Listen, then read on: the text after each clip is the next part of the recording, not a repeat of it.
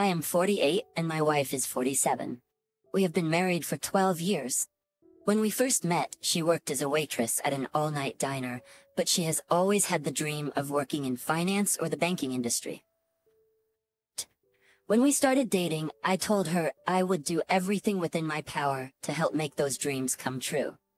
I am a manager at an automotive shop, and I was making around $48,000 per year, but I helped her out financially with a student loan so she could continue her education in her field. Because she didn't have any money left to pay her bills, I would give her a couple of $100s here and there to make sure she could pay her rent and other bills on time.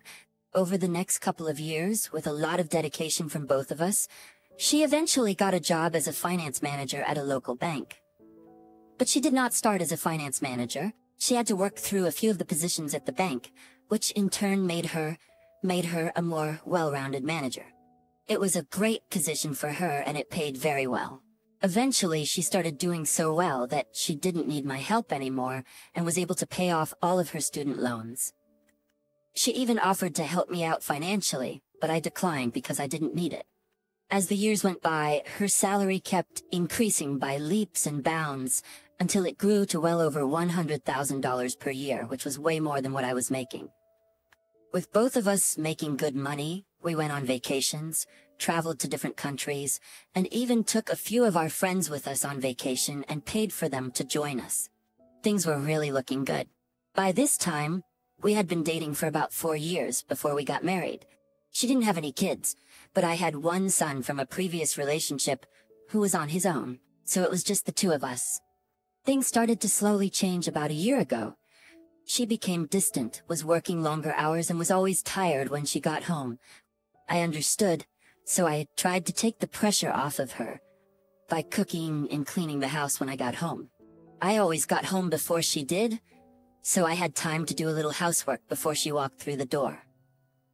But it seemed like the more I tried to help out, the more she wanted me to do. She would always find something else that needed to be done, and I started to feel like I was never doing enough. I started to notice that she was spending more money buying new clothes and going out to lunch with her friends more often. I didn't put too much thought into her spending money on clothes. I just figured she wanted to make a good impression on her subordinates and the big boss. As time went on, I really started seeing a slight shift in her behavior. She was more agitated with me and would snap at me for the smallest things, but I just chalked it up to stress from work. Then, about 6 months ago, she started working even longer hours. She was never home. And when she was home, she was always on her phone or working on her laptop. I asked her what was going on, and she just brushed me off and said she was fine, but I could tell something was wrong. I didn't want to say too much, so I just left her alone, thinking she would come to me when she was ready to talk. Her behavior started to get worse, and she started talking down on me like I was beneath her, and even started calling me names. I had never seen this side of her before, and I didn't know how to deal with it, so I just tried to ignore it, thinking she would eventually snap out of it. One day about 3 months ago, I came home from work, and she was already home and was on the phone yelling at someone. I couldn't hear what she was saying, but I could tell she was angry, so I went to the kitchen to start dinner. After a few minutes, I went back into the living room and told her I was starting dinner. She said she wasn't hungry and was going to bed. I didn't want to argue with her, so I let her go, but couldn't help but wonder what she was so angry about. Fast forward a few days later, and I got a text from my wife as I was driving home saying she would be working late. I replied and said okay. Her meaning of working late is working until 7 to 8 p.m., but on this night, it was way past 9 p.m., and she wasn't home yet. As a result, I decided to drive up to the bank where she worked, but her car wasn't there. I assumed she had gone to hang out with her friends and didn't say anything to me. She would always tell me she was going to hang out with her friends or coworkers, but she didn't this time. I started to get worried and called her phone, but she didn't answer. I left her a voicemail asking her to call me when she got a chance, but she never called back. While I was driving home, I was hoping she would text me or something, but that didn't happen. At about 1:30, she came strolling in and went straight to the shower without saying anything to me. At this point, I was angry, and after she got out of the shower, I confronted her and asked why she didn't tell me she was going somewhere after work and didn't return my calls or text messages. She fired back and said, "Look, I was just hanging out with some of my friends and coworkers." Then she said I need to stop trying to control her. I said to her, "Excuse me, really?" I then said, "Okay," and walked off to sleep in the guest bedroom. The next morning, I went to work without saying anything to her, and she didn't say anything to me the whole day. Throughout the entire day, my wife did not apologize or show any remorse. Her lack of communication with me made me suspicious. I had a feeling something was going on with her, but I couldn't figure out what it was. I decided to do some investigating, but I had to be careful not to let her know. I searched through her belongings while she was away and found some unusual items, such as credit card statements with questionable charges and hotel receipts. However, I didn't have any solid evidence to accuse her of anything. I came across a notebook with a list of names, phone numbers, and dates. At first, I thought it was just a list of her friends, but then I noticed some men's names as well. I called one of the numbers and discovered it was a hotel. When I asked if the person had stayed there, I was told they couldn't disclose that information due to privacy reasons. I also asked if they could confirm if the person had checked out, but they couldn't provide that information either. I couldn't understand why my wife would have a list of men's names and numbers with dates next to them. It was clear to me that she was cheating. I didn't need to ask any more questions.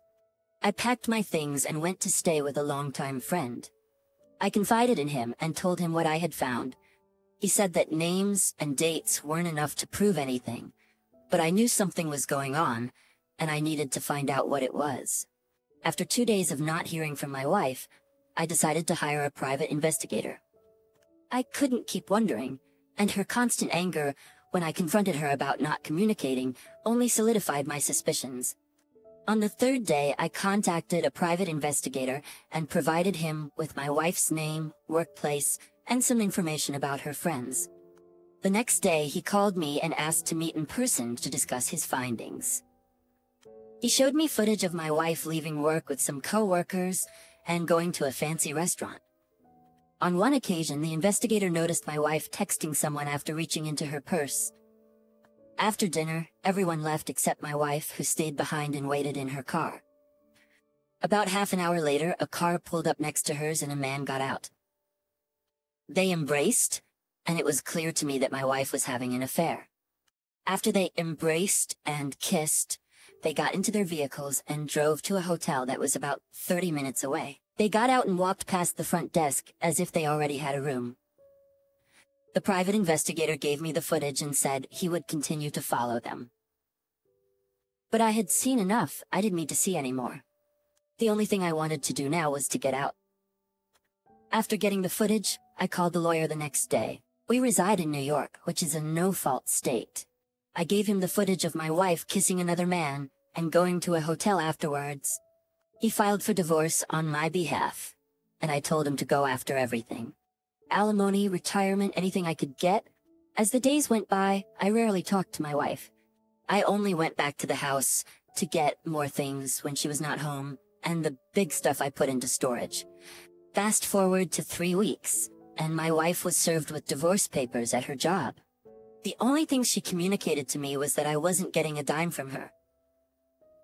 I didn't respond to her statement. I was just waiting for the divorce hearing and showing the court the evidence. We went for alimony, retirement, and anything my lawyer could get. After it was all said and done, I received $1,700 per month in alimony for 6 years. I wasn't able to get more because of the money I was making at my job. As far as the house, we didn't own it. We were renting it. After the hearing was done, I never heard from or saw my ex-wife again. I didn't care. I was enjoying the passive income she was giving me. Her cheating cost her over $100,000. Over the 6 years, she will finance my next house. Thank you for watching. Like, comment, and subscribe if you enjoyed the video. Until next time, I'll see you again. Take care.